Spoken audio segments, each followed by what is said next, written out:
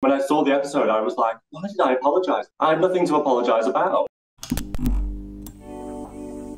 Hi, I'm Ella Day and welcome to Attitude Tea Time, where each week I'll be bringing you freshly brewed tea from the Drag Race UK Series 5's latest eliminee. This week, I'm joined by 7-foot supermodel, Banksie! Hey, lamb! Hello, my darling, how's you? Oh, I'm all right, thank you, Kath. How are you? It's madness, honestly. I feel incredibly happy. I'm just very blessed that everyone's been so depressed by my evacuation from the series. Yeah, I've seen so much support for you, Banksie. Honestly, it's been amazing. And I did see last night at your viewing party, you were wearing some butchered lamb realness. Are we going to get some lamb-based Banksie merch coming? Yes, you will. Oh, yes. There's loads coming. We've got some bits coming out. I can't bloody wait. I've got more things to do, sweetheart. Oh, amazing. Now, talking of this untucked moment, let's get into that. Do you think you were really as shit as Cara Melle? You were just as shit as me, babe. Baby, I was not just as shit as you. Shit, oh, fuck it. Really? Nope. Really, girl? Fuck off. No, I think Cara was shitter. But we all knew that. I think the funny thing is that when you're wearing those big earmuffs, I had no clue what was going on, really. I thought I fabricated the whole thing. When I saw the episode, I was like, why did I apologise? I have nothing to apologise about. So how did you feel in that untucked moment when you left Untucked? What was going through your head at that point? Well, I think with me, I'm not a person who likes to scream in someone's face and fight. It's not like me. So when I kind of started doing that, I didn't feel like myself. So I just thought you need to just separate yourself from the situation, gather your thoughts, calm down, because you're going to get worse. And then you can come back in and actually articulate what you want to say. So in reality, how long did you step out for? Because we saw a cut version. It really was 5 minutes, because I remember being outside, I just shouted to one producers, get me a fag. And then by the time that took a minute, because I can smoke a fag like it's my job. And then basically walked back in. I remember though, that when I was walking back in, they were like, go in. And I went, no. I'm going to stand outside and listen to what they're saying. All I heard was Dee Dee say, she's having a hard day. And then I was like, okay, I'll go in now. She's had a hard day, bless her. Who in that moment was your biggest supporter? You know what? I think people didn't want to step into the firing line. I think some people, I know that definitely Kate didn't give a shit. So Kate was just like, this is my mate. She's obviously very upset. More than if it's right or wrong, she's just upset. So we should just be helping her out with that. Good on Kate. Well, good on you as well, because I think to step back into that room after leaving, that took a lot to do that and to kind of get over it really quick. Like, well done. How was the fan response to the sort of the bickering that went on? It's nice to know that you're being supported from an online perspective, but I don't like the negativity that got throughout at Vicki and Cara. There was some really horrible stuff sent to them. There's some really nasty things put online. And I just don't think that's fair or nice, especially when all three of us have processed this. You know, this was months and months and months ago. We've had all this happen to us. We've talked through it all. We've gone for dinner. We've chatted. We're not really asked about it anymore. The fans forget that you're there to create a TV show as well. It's heightened. It's a pressure cooker. So what went on wouldn't necessarily happen in real life, right? No, I'd just pour a drink on her and walk off. Exactly. All right, let's get into last night's episode, which was pretty epic. What did you make of Vicki's read of you in the reading challenge? Babes, I'm glad that we've cleared the hatchet. Now, the only thing is, shall I fuck you or feed you? Jesus! It was bad, wasn't it? Yeah. So would you rather she fuck you or feed you?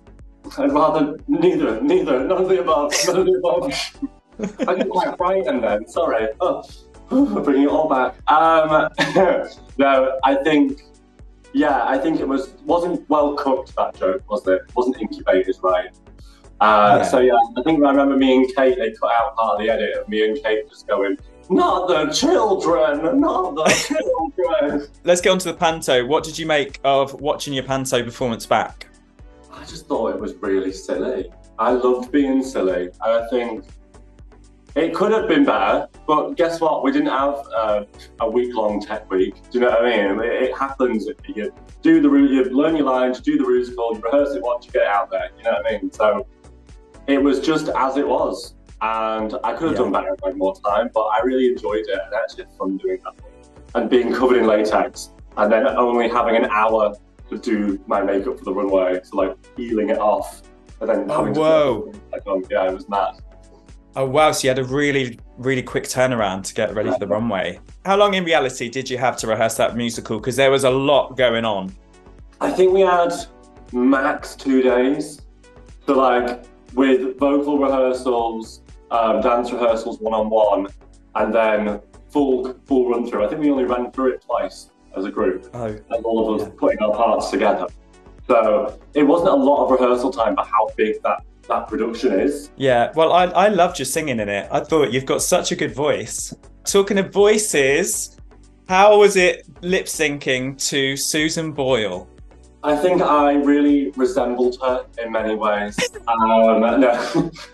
was really, you know what, I love that song and I love doing that lip sync because unlike other lip sync choices where you can do, your backflips, your flip flops, your jump kicks and not know any of the words, this one you have to know every single breath that woman takes. Very true. Do you think the right person went home? No, because I went home. There we go. Your exit was so iconic. I've never seen that done before. You made everybody watch you go down that runway one more time. But did you have any more alternative exit lines? Did you think of that on the spot? I thought of that as I was walking up to do it. Like, literally, I was like, you've got to say something good because you didn't think you were going out. Okay, think of something fast. I was either between, let me walk the runway one more time, or I was going to go through, I'm not going, I'm not actually going home. You can do these there, just send, she can walk out if she wants, but I'm staying now, I'm staying. And I thought it'd be more respectful and might lead to an all-stars if I maybe say, thank you for this opportunity, and let me do this, please. And she gave a little smirk, and she was like, yeah, of course. Yeah. No, I loved it. Rue's reaction was like, yeah. Go for it, whatever. Did you enjoy seeing Ginger take the win after Vicki basically saying she was going to win? How did Vicki think she was going to win? No, it's the de-delusion of the series, maybe. Maybe. But I also think it's that, I'm not sure if it all linked up, but I would have instantly put Ginger in the top because it was like, reading challenge, she was great. Rusical, she was great. And then the look was great. So she was topping everything, you know what I mean? And what about the armless look, the runway that Ginger did, the armless look? What do you make of that? All I'll say is that I'm so glad I went home before we went back into the workroom and she took that off because the smell would have been foul. Like a baked potato woman. Like a very, very moist lady underneath all that, I think. Oh, Ginger, she stinks, but she's armless, honestly. I have to ask you, what would your Snatch Game have been? And if you're going to tell me, can I have a little taste of what it would be? Okay, so it was a layered Snatch Game. I was going to be Banksie, the artist, a balaclava and like a hoodie. And then the whole time I was doing Snatch Game was trying to figure out who Banksie is as an audience. So it was like, and the secret was that Banksie was Lorraine Kelly the entire time. And so Banksie had a Scottish accent and loved the gays and was spray painting things on the card. I need to hear some Lorraine Kelly then. Give me it. So it was just me, literally in a balaclava going, hi, it's me, Banksie. I'm definitely not Lorraine Kelly. What does it mean for you to be able to provide non-binary representation on TV? God, it's great, isn't it? I mean, I live in a little bubble. So my life is living in Manchester, a very queer-oriented city, very left-wing, very fun. But when you go on the telly, you realise, oh, this is going out to a lot of people who might not understand. So it's my responsibility to make them understand as much as I can. I think I did that as well. I was very gentless. My confessional look was the most femme I've ever felt in my entire life. And it just was enjoyable to be like, this is one version of the trans experience, and Cara is a completely different version of the trans experience. Kate's non-binary. Kate's a completely different one as well. We had 3 trans people on that cast, you know what I mean? And that was just really important. Yeah. Was that going into Drag Race, did you feel a responsibility to represent yourself and others that are like you?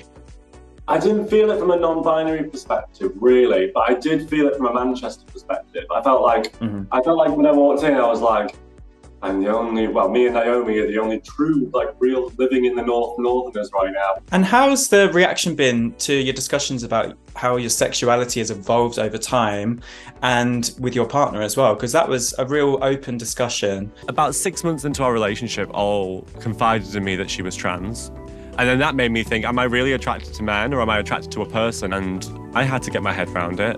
The reaction to that has been amazing. I've had people message me on Instagram and talk to me in real life going, I'm trying to go through a similar situation. I don't know how my partner's going to react to the advice, or my partner's left me. I feel alone. I feel like I can't do this anymore. And that's just the point, is that as trans people, no experience is the same.